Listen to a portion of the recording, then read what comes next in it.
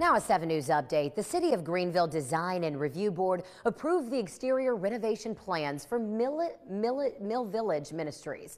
7 News first told you about the project in October. The nonprofit wants to put all of its operations under one roof on Pendleton Street in West Greenville. And here you can see the overall look for the exterior of Mill Village Ministries, which includes outdoor seatings.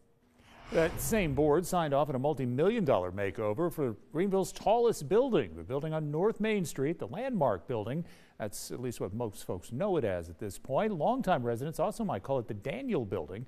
$4 million renovation plan includes a rebranding, so it's going back to the old name.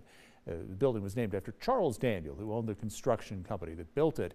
The renovation plans call for changes to the plaza, adding glass windows on the first floor and planting some trees.